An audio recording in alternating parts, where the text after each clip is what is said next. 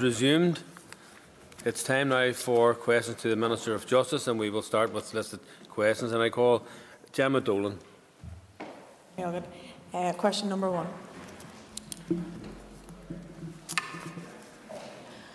Worryingly, there are on average 6 domestic homicides each year in Northern Ireland, with a domestic abuse incident every 17 minutes. Each domestic homicide is a tragedy, and behind every statistic there is a person with family and friends whose life has ended in traumatic circumstances. I want to do all I can to prevent this happening in the future. I intend to introduce domestic homicide reviews locally in the autumn. A recruitment exercise to identify suitable individuals to chair the domestic homicide reviews will be finalised in the coming weeks. Once appointed, we will ensure the chairs have access to a period of appropriate training before commencing the reviews. The chairs will work alongside a multi-agency panel to see what issues can be learned from these tragic cases and to prevent future abuse and deaths. It's hoped to begin the reviews during the autumn. Gemma Dolan, supplementary. I thank the Minister for her question, as that's an issue that has affected my own constituency. Paragraph 6.10 of the consultation document on domestic homicide reviews stated that the Department do not intend the DHRs to cover death by suicide. Concerns have been raised at this by a number of bodies, including the Attorney-General and the Policing Board. Will the Minister commit to including death by suicide within the remit of domestic homicide reviews? The issue in terms of domestic suicide is a complex one in terms of being able to submit it to a domestic homicide review, because in order for a homicide review to take place, the case has got to have gone to court, and therefore it can be very difficult unless it can be proved that there was coercion or force involved in the suicide for that to happen. In the case of homicide-suicide cases, they are going to be used for refinement purposes as we develop the tools for domestic homicides, and they will be included when they're introduced. But in the case of a suicide on its own, it wouldn't be appropriate for a homicide review simply because it won't have gone through the court system. I call Dolores Kelly. Thank you, Mr Speaker, and I welcome the introduction of the domestic homicide reviews. Minister, can you inform the House whether or not there will be opportunities for learning from other jurisdictions and for best practice, and how will research be incorporated into the review? Well, I think, first of all, we are aware that these domestic homicide reviews are happening in other regions, and it's one of the reasons why we have decided to introduce them here. They were originally introduced in England and Wales in 2011 under Section 9 of the Domestic Violence Crimes and Victims Act 2004. That legislation also provides Northern Ireland in the form of a commencement order, and that's what we're hoping to bring forward in autumn. In terms of learning, the importance, I think, of the thematic report being published every 2 years to reflect on what has been delivered and to highlight improvements in practice will also be critical in terms of preventing future offending, and also hopefully bringing learning to those justice partners who are either first responders or potentially engaged with families ahead of such tragic circumstances taking place. And I call Alan Chambers. Mr Speaker, Minister, given that in the case of deaths while under the care of the health service are reviewed by those responsible for that care, the hyponatremia deaths being a prime example, does the Minister believe that there is a place for our justice system in these morbidity reviews? Well, the issue of hyponatremia falls well outside the scope of a question on domestic homicide. It would be a matter for the Minister of Health to take forward any investigation in that regard. And I call John Blair. Thank you, Mr Speaker, and can I thank the Minister also for the answers provided to this point. And can I ask the Minister if she could outline the timescales for the introduction of the Domestic Abuse Bill? With respect to the Domestic Abuse Bill itself, the intention is that it will be brought to the committee, and we are intending to do that ahead of recess at Easter. So with a fair wind that should happen, because we are just waiting for Legislative Council to sign off on the bill, and that should then go through the executive process and hopefully be with the committee ahead of recess. After that, it will really be in the hands of the executive, the committee and the Assembly how quickly we're able to progress that. But I would be very keen to see this introduced as quickly as possible. There is a commencement period required in order for us to have the training in place for justice partners who will actually be delivering around those issues. That can, as we have discussed with other jurisdictions, take up to a year, but we have spent some time talking to other partners about how we could reduce some of that delay in order that we make the domestic abuse legislation operational at as early a juncture as possible. And I call Karen Mullen. Question number 2. Tackling antisocial behaviour and the negative impact which this type of behaviour has on communities is a priority for this executive. That's reflected in the current draft programme for government, which outlines our commitment to improve community safety by tackling antisocial behaviour through a review of legislation. My department carried out a consultation in 2018 inviting public opinion on a number of legislative proposals aimed at addressing antisocial behaviour, with particular emphasis on behaviours linked to the consumption of alcohol in public places. 50 responses were received from a range of interested parties. In summary, there was broad support for consideration of additional powers to deal with noise nuisance, seizure or confiscation of alcohol in designated places, and the closure of premises, both residential and business, associated with disorder or nuisance. Opinions were more divided on the introduction of criminal behaviour orders, which replaced antisocial behaviour orders on conviction in England and Wales, and public space protection orders, which provide powers for local authorities to deal with nuisance or problem behaviour by imposing conditions on the use of public areas. A full summary of responses was published on the Department's website in December 2019. A recurring theme from respondents was the requirement of any additional information to inform further consideration of future legislative proposals and the requirement for a swift and effective multi-agency response to nuisance and inconsiderate behaviour. My officials have started commencing a scoping exercise to identify how successful some of the proposed legislative changes have been in England and Wales. They are setting up a multi-agency working group to consider the findings from the consultation, as well as an evidence base in managing an operational response to antisocial behaviour. This will include whether there is sufficient legislation already in place and whether additional powers are necessary. Recognising the benefits of non-legislative approaches, work is also underway with key partners who lead on operational responses through ASB forums to better connect strategic policies and operational work to improve the delivery of targeted early intervention in local areas. Karen Mullen, supplementary. Thank the Minister for her answer. You've touched on it there, but could you identify the stakeholders whom your department are engaging with at a community level, who are most impacted by persistent antisocial behaviour? Well, I think that there are a number of ways that we have been engaging with stakeholders through things like the Northern Ireland Safe Community Service survey, which was previously the Northern Ireland Crime Survey, asking people about their perceptions of crime. And so we have been doing direct contact with the public. However, we're also working together with other partners, including PCSPs, with the police and with community and voluntary sector organisations, the Northern Ireland Housing Executive, around the work that they do in community safety strategy, and also looking at the draft policing plan and particularly the work of the police in terms of crime prevention strategies. I call Andrew Muir. Thank you very much, Mr. Speaker. Does the Minister not agree that in tackling antisocial behaviour, it's not just legislation alone, but it requires a multi-agency response, and what work is being done to deliver that multi-agency response? Well, I thank the member for his question, and I think that kind of picks up where the previous question left off. I think that there are a number of areas where we actually need a multi-agency response, but also, I think, across different departments. So, for example, issues around alcohol, which is a persistent issue that's raised, is one where I'm working with the Department of Communities to look at the issues for seizure, because what we want to ensure is that alternative solutions, for example, to improve the operation of current council bylaws are more effective.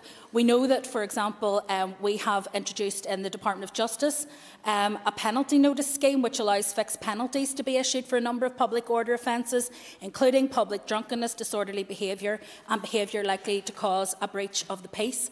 I think in addition to that, community and safety partnerships are hugely important in terms of the work that they do, and their local plans do include measures and initiatives including community safety wardens, educational programmes, engagement and diversionary programmes, as well as intergenerational programmes to try to address local concerns in areas where antisocial behaviour is an issue. I call Gordon Dunn. I thank the Minister for her answers so far.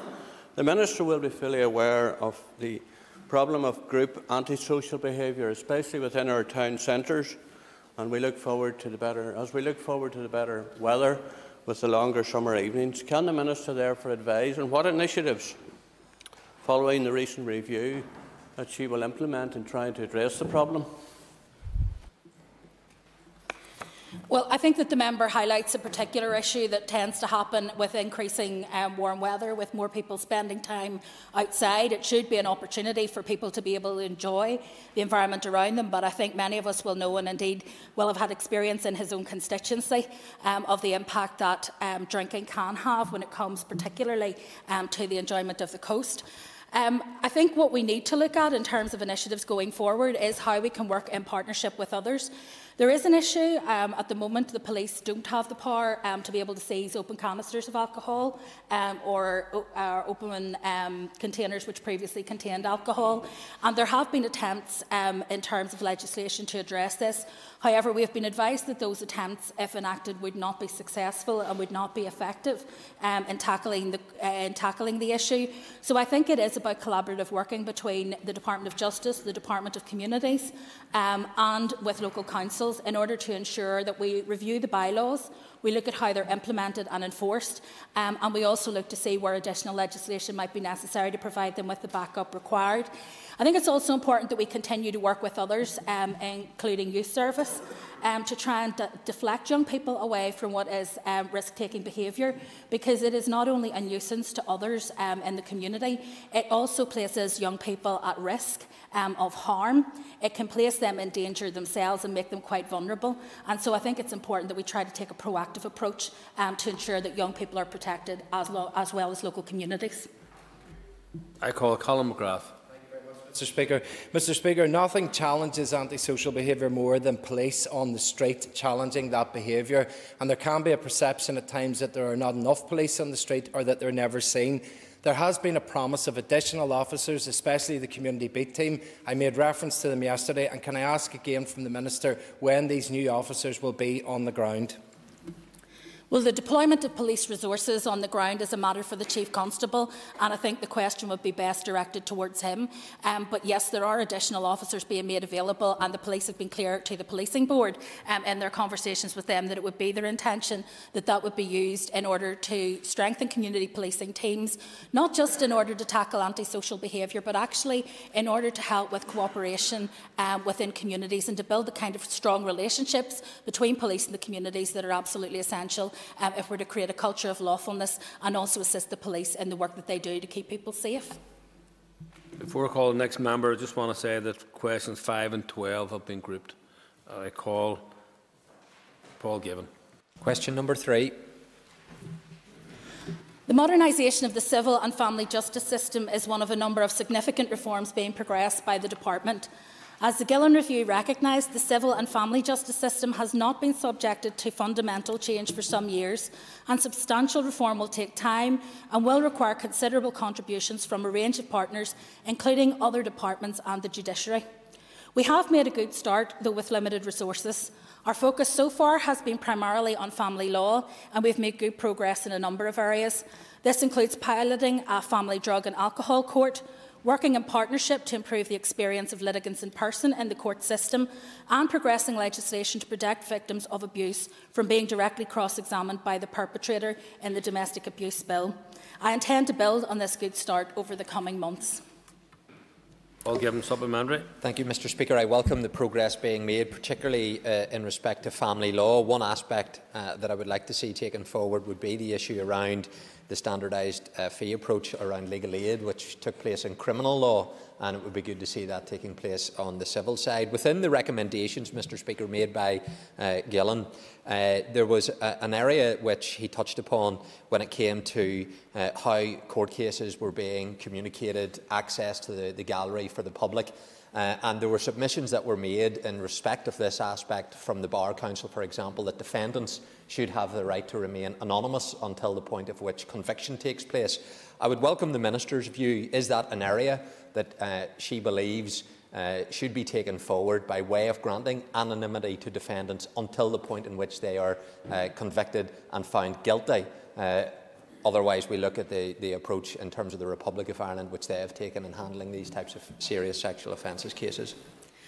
Well, I think a bit like Claire Sugden suggested, that the Department of Justice tends to be the place people go when things go wrong. I think Justice Gillen also became that person, because you're actually referring to a second review that Sir John Gillen did, and that was in respect of sexual offences and crimes. In respect of that particular issue, there is the issue about anonymity. Clearly, we value the open and transparent nature of the court system, but it is important, I believe, that both victims and indeed those who are accused of crimes are given protection, particularly in those very sensitive areas. It is a balanced conversation, because there has also been evidence that where perpetrators and alleged perpetrators' names are made known, that other victims will often then come forward, and so to not disclose their name and to not disclose who they are can actually be a barrier to other people coming forward. So that is still under consideration by the Department, and no final decision has been made in that regard. Okay, I call Jim Allister. If the Minister's taking questions on the second review, could I ask her this? First of all, could I urge her not to rush to blind acceptance of everything that's in that report? Because I want to suggest to her that there's one aspect in particular, and maybe more than one, which sits very antithetically with a fair process in a trial. I'm referring to the suggestion that we should move to a point where cross-examination of an accused is subject to all questions being approved by the judge. Now, cross-examination is critical in separating the wheat from the chaff in a case. It cannot be scripted. It is answer-led, and therefore should not be judge-led. So will she carefully consider the adverse impact on a fair judicial process if we got to the point where cross-examination was fettered in the way suggested? Well, I can first of all reassure Mr Allister that there is no intention on my part to rush to judgment without giving these issues careful consideration. The importance of a fair trial and a fair hearing is absolutely crucial and is at the heart of the justice system. There are, however, examples which people can refer to where people are asked questions which perpetuate rape myths, for example, where people are questioned about their previous sexual behaviour, where people are questioned about what they wore, myths that I think we have spent a long time as a society trying to unpick. And I think in those cases it is absolutely right, in the same way that it would not be permitted in a job interview for people to make reference to people's family or carrying responsibilities, that we should have boundaries within which people can be questioned, particularly when it comes to questioning and cross-examining witnesses who in these cases may also be a victim of crime. So I think that it's important that those who are involved in these cases are trained specifically for that role. I think that includes those who are acting in defence of those who are accused, as well as those who are prosecuting in the system. Call Martina Anderson. Minister, can I ask you primarily about the perpetrators in family courts and the proceedings that take place that allows for perpetrators to question victims? And I know you said you were going to ban that sometime soon, but have you a time frame for that? And also, would you have any policy specific to parental alienation? I know you said yesterday it's not going to be in the domestic violence bill, but will there be policy specifically, because the Does Vita project would be keen to hear if there would be policies relating to this? Well, I know that the member has been working with the Dulce Vita project for some time, and I appreciate very much they have also corresponded with me about their concerns. The issue of parental alienation, I think, is gaining increasing recognition in the family courts. I think we also recognise that in cases where there is domestic abuse, particularly that of coercive control, that children can often be used and abused in those circumstances in order to effect some kind of ongoing control and contact with a victim, which is unwelcome. And so I think it is important that those in the family court system are alert to the risks of people coming into contact with people in the family courts, whether that's as a result of stalking offences or whether it's as a result of domestic abuse. As I said to the member previously when questioned about this, the issue of domestic abuse will cover coercive control, and coercive control is, I think, parental alienation is a form of coercive control in a family, and it also will bring forward an aggregating factor to be considered around the issue of children being involved in those offences. And so I think that there is a real opportunity for issues around parental alienation to be dealt with in the Domestic Violence Bill, whilst it's not listed as a specific offence. But I think raising awareness is also hugely important to those who are working as justice partners in the system. I call Alex Easton. Thank you. Question number 4, Mr. Speaker. I refer the member to the answer that I provided in response to his recent written question by way of background. The Prisoner's Disclosure of Information about Victims Bill, known as Helen's Law in England and Wales, is currently before Parliament. It has been called Helen's Law as the outcome of a long-running campaign by Helen McCourt's mother. Helen was murdered in 1998 and her body was never recovered. And so her mother has campaigned to include provisions as a statutory duty on the Parole Board in England and Wales to consider the non-disclosure of victims' remains as part of its assessment of consideration of release of prisoners where the Board believes that the prisoner has access to such information. Alex Easton, supplementary. Thank you. Can I thank the Minister for her answer so far? I understand that Charlotte Murray's family and Lisa Dorian's family have been in contact about trying to introduce a possible law for Northern Ireland. Would the Minister agree with me that these families have been through far too much pain, suffering and anguish, and that those responsible for their murders, whether they've been convicted or will be in the future, should not be getting out of jail until such times that they reveal where their loved ones are? Well, I thank the member for raising the issues, and I'm aware, obviously, of the tragic case of Lisa Dorian, and also have every sympathy with Charlotte Murray's family. And I'm aware of their desire to see the law changed as is proposed for England and Wales. I'm meeting with the family of Charlotte Murray soon and will consider the issue further in light of the passage of the bill. I know that Sinead Corrigan, Charlotte's sister, has begun a campaign and has been very active in terms of petitioning and has now over 3,000 signatures in support of that. I will hopefully be meeting them on the 11th of March, and then we'll be able to further consider whether or not such legislation is required in Northern Ireland. I call Linda Dillon.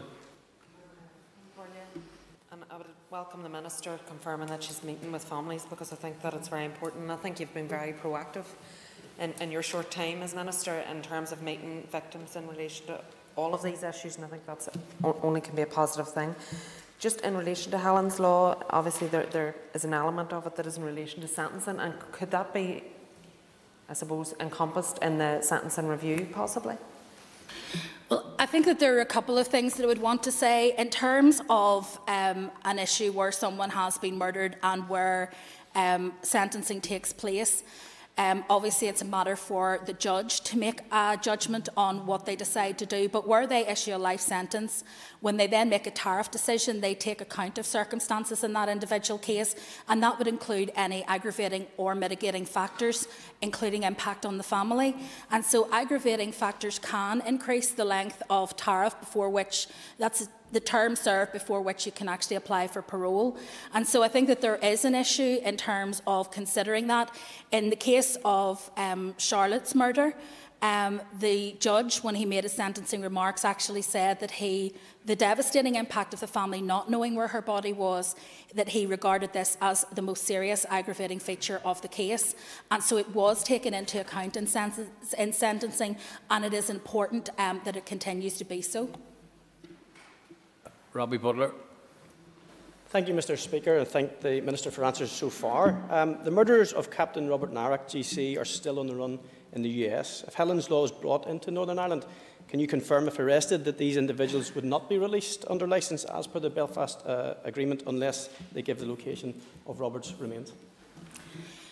It would not be appropriate for me, first and foremost, to prejudge whether or not Helen's Law will be introduced, because we haven't made a decision on that. It is still under consideration. I think when it comes to the issue of sentencing, the particular provisions in the 1998 Act are already set out, and I think it would be a matter for the Northern Ireland Office that would have to make changes to the 1998 Act in order to bring in what you suggest as part of the general sentencing guidelines. But I'm happy to write to the member with clarification on which particular pieces of legislation would apply in these specific circumstances, because I know that those cases would be treated under the 1998 Act, which led to early release of prisoners. I call Patsy McGlone. Thank you, Mr Speaker. Thank the Minister for her answer so far. Just trying to tease out that issue of tariffs, and while you have said that it's for the judiciary to determine the tariffs, whether that be full life, but also there's the issue and question of parole, that a person who has been convicted of murder, who hasn't disclosed the location of the murder victim's body, that falls within the remit of DOJ as well. So can the Minister advise if she will be prepared to either change the legislation in relation to the tariffs that are implemented by the courts, and secondly the issue of parole, whether that question of parole be not made available to persons who haven't disclosed the whereabouts of their victim's body in circumstances where they've been convicted of murder? Well, the member is correct in identifying that there are two places in the system where aggravating factors such as non-disclosure of victims' remains can be considered. The first is at the point of tariff setting, where the judge makes a decision as to the earliest point in a sentence where a life prisoner can apply for parole. Obviously, that is often not the point at which they are released, because there is a robust pre-release programme that people must go through and must pass pre-release testing before consideration. And so even if somebody has a tariff which appears to be quite short, they may end up serving quite a long sentence nevertheless if they fail those tests. The second, and that will be covered in terms of the sentencing review, there is the opportunity to look at the wider frame of sentencing.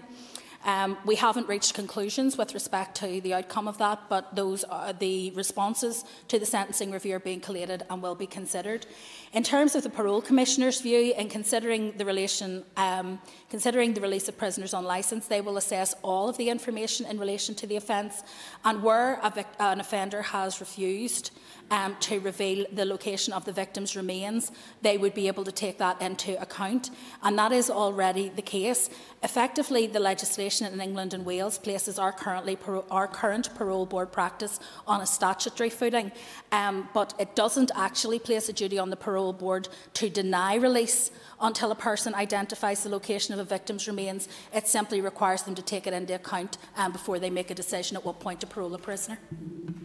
And I call Daglan McAleer.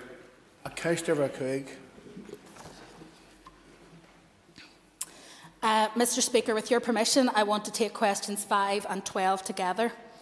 The recent consultation on sentencing included driving offences resulting in death or serious injury, including those as a result of careless driving while under the influence of drink or drugs. A number of questions were posed, including whether the current maximum of 14 years should increase to a maximum of life or 20 years. As mentioned on the 17th of February in relation to a previous question, the consultation closed on the 3rd of February with over 200 responses received. The majority of those responses were received in relation to sentencing for serious driving offences. The responses are currently being analysed with a view to a report this spring.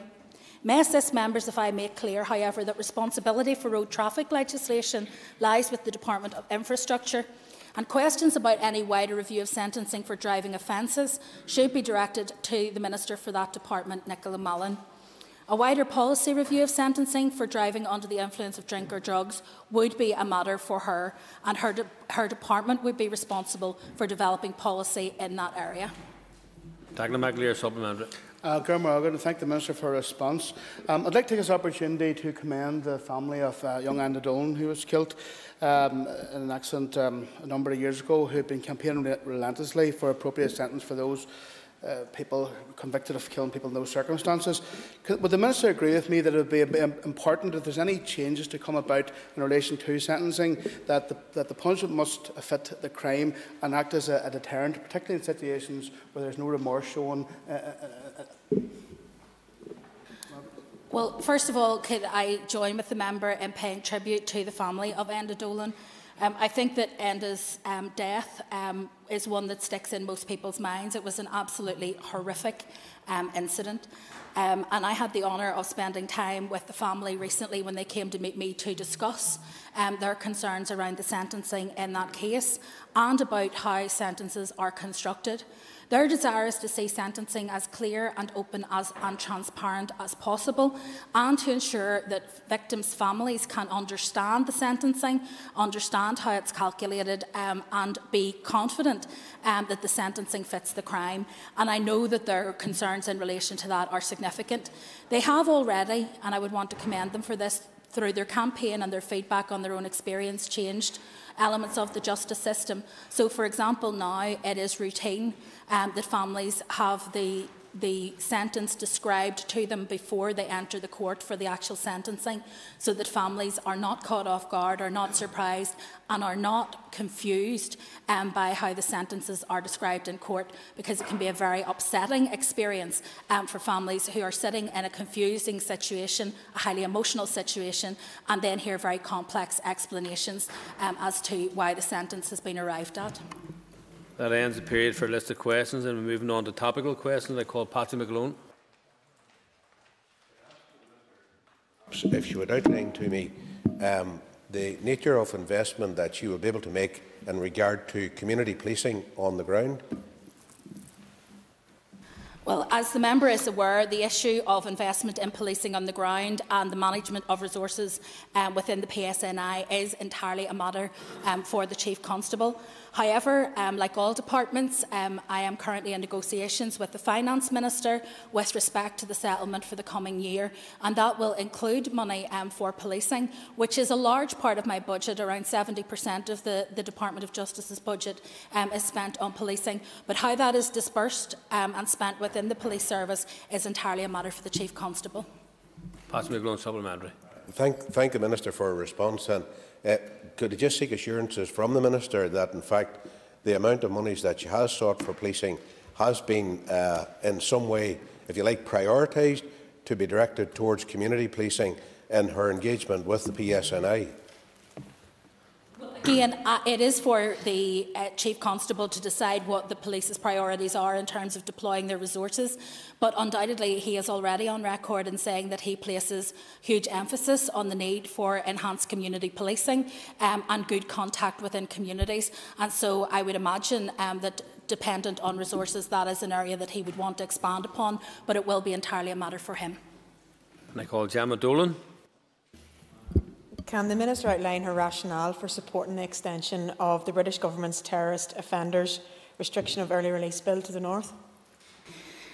There are a number of issues in terms of the early release bill. As you're aware, there was emergency legislation that was brought through in recent weeks, which Northern Ireland was not included in. I think that that sends out a potentially quite dangerous message that in some way Northern Ireland, there's a two-tier system when it comes to dealing with terrorist offenders, and I think that that places Northern Ireland and the public potentially at greater risk. However, in the development of the more long-term approach to this issue, because that bill was brought forward in response to a particular operational need, in response to in the development of the longer-term legislation, the Department officials continue to engage, because whilst it would be our desire that we match best practice from other jurisdictions, it is also important that we have systems that are operable within the Northern Ireland context and that are sensitive to the Northern Ireland context also. Gemma Dolan. Thank the Minister for her answer. Human rights organisations have expressed grave concern at this law. Will the Minister take account of these concerns? I think issues around human rights are always at the top of our agenda when it comes to how we deal with people who are offending and how they are treated within the system. In particular, concern was expressed in terms of the emergency legislation and provisions about the retrospectivity of that in relation to sentences. Ultimately, the main duty in looking at these issues is around public protection, but I don't believe that public protection is aided if people are under the view and impression that people's human rights are being abused. So it is important that a correct balance is struck and that we give due consideration to all of the factors, including whether or not people's human rights are being respected in the system. I call Christopher Stalford. Thank you, sir. Given the devastating impact that stalking has upon victims, could the Minister provide the House with an update on the introduction of legislation to create an offence of stalking in Northern Ireland? Well, I thank the member for his question. As he will be aware, we have fallen somewhat behind some other jurisdictions with the issue of stalking, and so it would be my intention, based on the policy development that has taken place here so far, to introduce a stalking bill in the autumn. That would introduce the specific offence of stalking, and take into account the effect that multiple incidences will have on a person, because at the moment that has to be prosecuted under harassment law, and it can be quite difficult often for victims to meet the threshold. It will also introduce stalking protection orders, which can be initiated by the police, and therefore remove the burden that is often placed on victims under harassment law to seek non-molestation orders, because those can become quite expensive and unwieldy. And in fact, some victims have found that the perpetrators in those circumstances pursue them by trying to alter the non-molestation orders to maintain contact through the courts with the victim of stalking. Mr. Stalford. I welcome the answer that the Minister has given, and I'm very grateful to her for it. Sexual harassment of women involving mobile phones has become an increasing problem in our society. Could the Minister outline some of the proposals that she has in order to tackle these outrageous assaults upon women in our society? Well, I thank the member for that, and I do think that it is important on two fronts that we tackle online crime, and particularly the kind of assaults that the member talks about. Whether it's revenge porn or whether it's upskirting or anything else, I am committed to ensuring that the law provides the most effective protection for victims of this kind of crime. It's my intention to bring forward legislative proposals on a number of amendments to sexual offences law, including amendments on the law on voyeurism, which will make upskirting a specific offence. I want to bring that legislation to the Assembly in a justice bill, which we have planned for introduction in early 2021. I call Melissa McHugh. Minister, as part of the domestic abuse bill being presented in Britain, there's a statutory authority to provide safe accommodation for survivors and victims of domestic abuse. Does the Minister intend introducing a similar statutory duty here? The statutory duty in terms of providing accommodation currently falls to the Northern Ireland Housing Executive and would lie within the Department of Communities. So it's something that we would want to work in partnership with other parts of government in order to ensure that those who seek protection from domestic violence are able to secure accommodation. As the member will be aware, it can be a very traumatic experience for someone to be able to build up the courage to leave a relationship or to leave a home circumstance. And often, if they fail at the first hurdle, they will not pick up that courage and find that opportunity again. So it's absolutely vital that proper accommodation, but also wraparound support for victims and their families is provided in the first instance so that people can actually escape what are abusive and often very dangerous relationships. Supplementary, Melissa McHugh. Thank you for your statement, Minister. And is there an intention on your part or with the other departments as well to engage with Women's Aid? Women's Aid, the Men's Advocacy Project, NIACRO and lots of other organisations, Nexus and others, are hugely important partners for us in terms of how we develop both the initial offences and the legislation, but also how we manage offenders after release to ensure that people are protected both during the time when somebody is serving time for that offence, but also when they're released back into the community.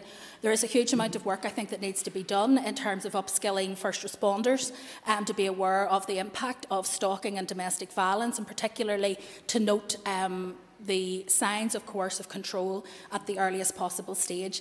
And so there is training that is going on, and I think one of the things I referenced earlier in questions today was the need for that training to be comprehensive, so that when we operationalise these offences, our justice partners are in a good place to be able to ensure that they're effective and provide the correct level of protection for people and for families in those circumstances. I call Claire Bailey.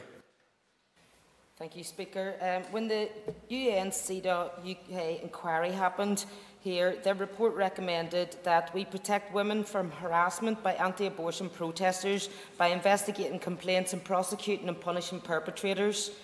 The recent NIO consultation on abortion regulations stated, therefore, that new powers may be required in Northern Ireland that allow for proactive designation of exclusion zones, so that women, girls accessing services and health professionals working in the facilities can feel safe and secure and free from harassment and intimidation. Will the Minister be introducing these new powers to keep people safe? Well, I thank the member for a question, and it's very timely because I've actually raised this with the Northern Ireland Office. It would be their responsibility under the recent Executive Formation Bill to actually to introduce such protections as part of their overall approach.